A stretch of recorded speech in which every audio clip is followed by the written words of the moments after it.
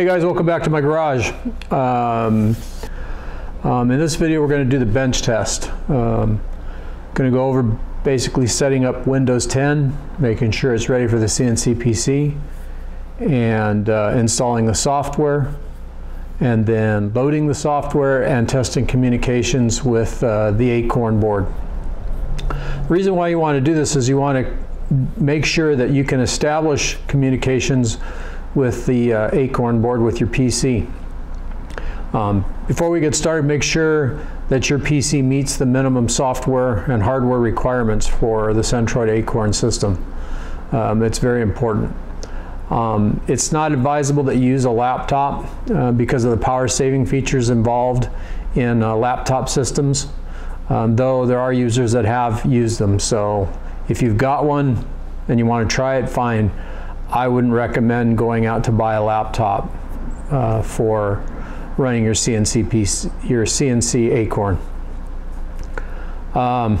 What I have here is the back panel. Everything's all laid out. Nothing is wired yet. As you can see, here's the Acorn board.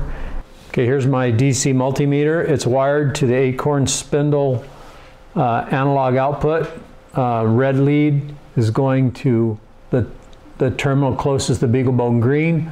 That's V out, and then the black lead is going to common.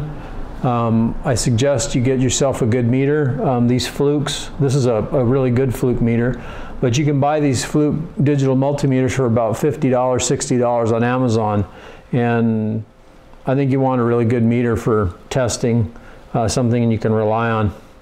So that's the meter connected to the Spindle analog outputs.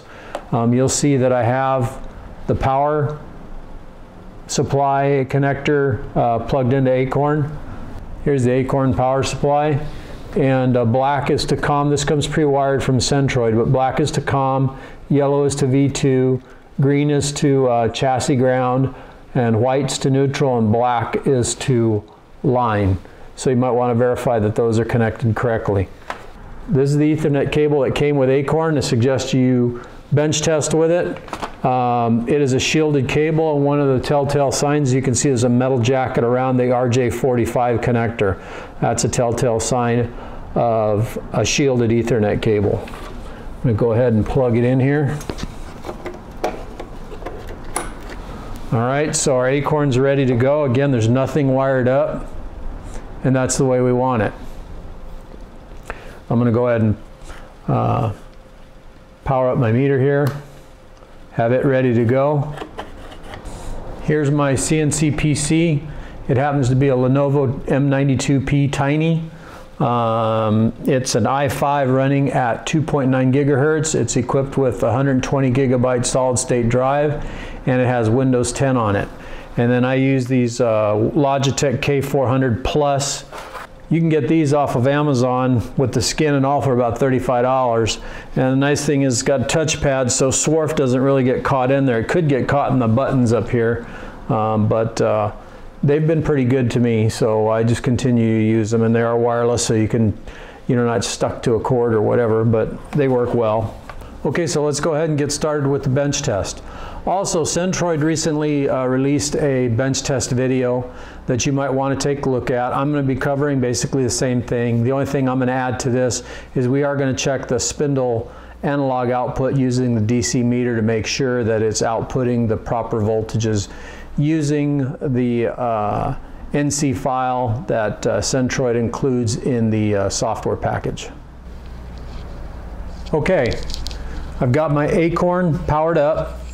Obviously, I've got my Ethernet cable connected. I've got my power connected and my DC meter plugged in and connected.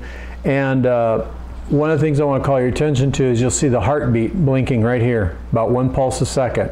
When Acorn is first powered up, it blinks rapidly, and then once it's booted, it'll blink at about 1 pulse per second.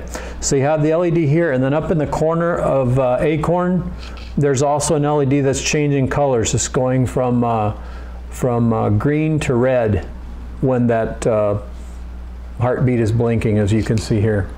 Let's get on with setting up Windows 10 and loading the software and doing our bench test. Okay, before we get started with setting up Windows 10, I do want to make sure that your Acorn is powered up. You have your Ethernet plugged into Acorn. You have your Ethernet cable plugged into the back of your CNC PC. That's critical for the software installation process.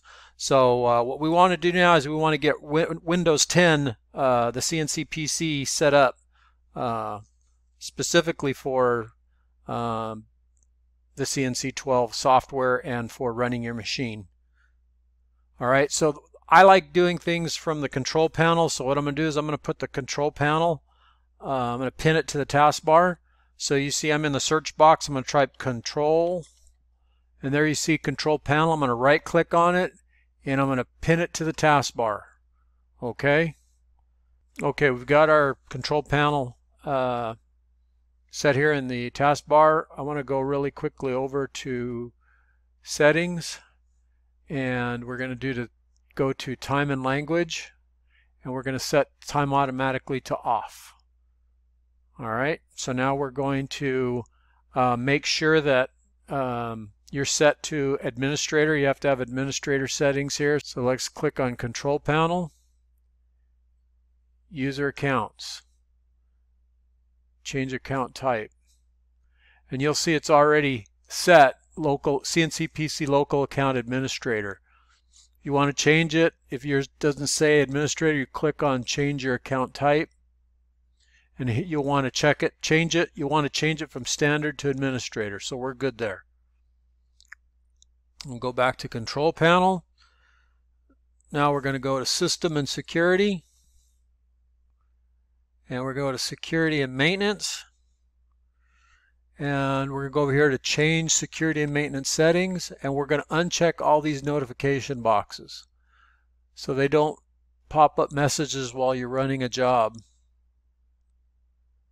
The grayed out ones you can't do anything about, but the rest of this you can turn them off. Okay, they're all unchecked. We click OK. Now we're going to go to change user account and control settings. That's right here, change user account and control settings. We're going to drop the slider bar to the bottom, so you left click and then pull it down. We'll click OK, and we'll tell Windows yes, that's okay.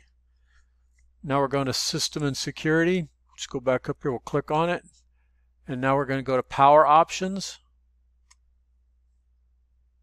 And high performance, we're going to change the plan settings. We're going to go ahead and turn off the display.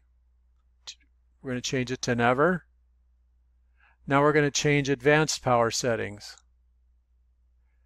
Now up here where it says turn off hard disk after, we're going to change those to 0. And we're going to go to wireless adapter settings, make sure that's set to maximum performance, which it is. We're going to go to sleep after. We're going to make sure it's set to never. So if it's anything but, you change it to a 0. Allow hybrid sleep. We're going to turn it off. So we click on it, off. And we'll go to hibernate after. Never is what it should be set to. Scroll down a little bit. Allow wake timers. Let's turn that to disable. USB settings. Scroll down a little bit more. We're going to check that. Suspended USB selective suspend setting. We're going to change that to disabled. And we're going to go down a little further. We're going to go to display, turn off display after, click on the little plus setting, and we're going to change that to 0.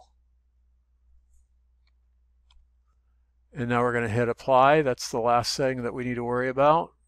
Click apply, click OK, and that takes care of setting up Windows 10.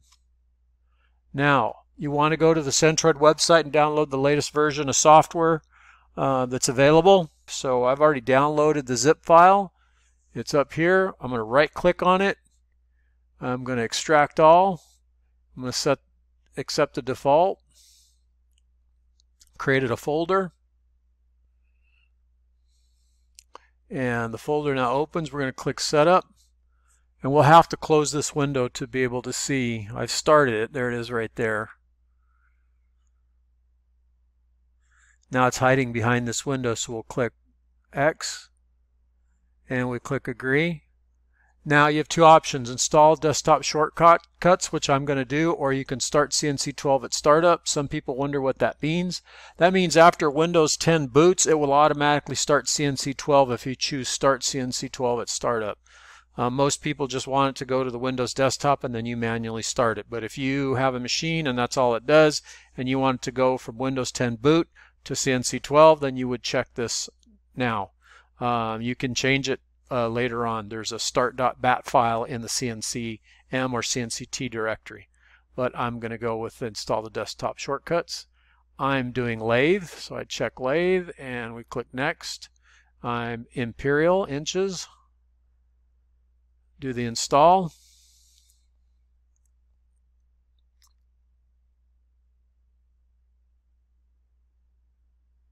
Click next.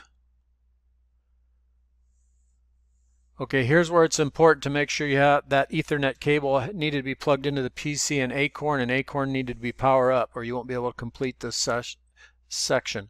Click on the down arrow and you'll see there are two options: Wi-Fi, which this computer has Wi-Fi and we're not going to change its Ethernet address, and then there's Ethernet. That's the one we want to change, so we're going to click on that. It says, would you like to change the IP address for Ethernet to 10.168.41.1?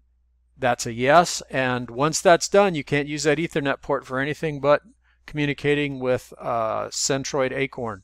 It sets that static IP address. It's fixed. So we say yes.